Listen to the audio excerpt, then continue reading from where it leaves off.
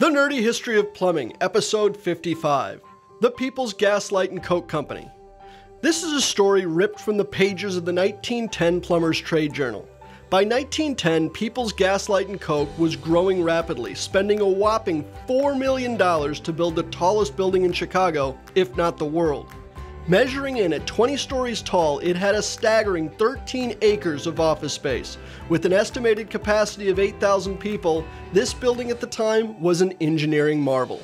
One such revolution was having a floating water closet. This meant that the toilet was mounted to the wall and drain lines ran accordingly. This allowed for easy cleaning of the floors of the restrooms. Subscribe to learn more about plumbing's history, and if you'd like to know more about the People's Gas, Light and Coke building, give us a thumbs up.